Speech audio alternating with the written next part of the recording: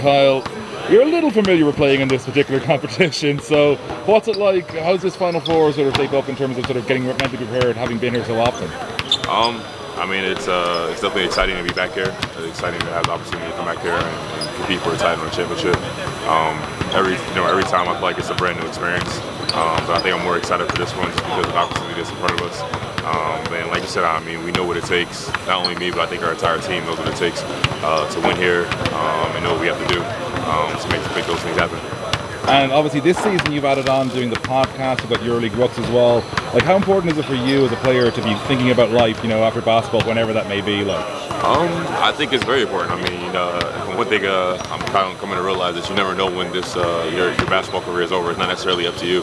So, you know, for me, one of the biggest things I'm just trying to do is just trying to have opportunity to share content, share experiences with other people, especially, you know, fans of Euroleague basketball and also fans back home. Now you're going up against two particularly tall men tomorrow in Gus Ione and Eddie Tavares. How do you, because you've obviously faced them off so many times, how do you prepare when you're going against guys of that kind of length?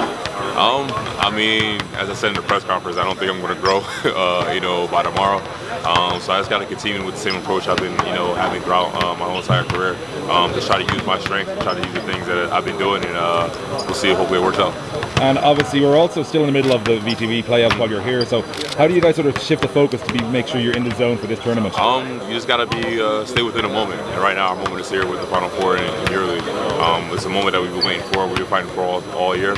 So for us, that's the most important thing, is stay within the moment.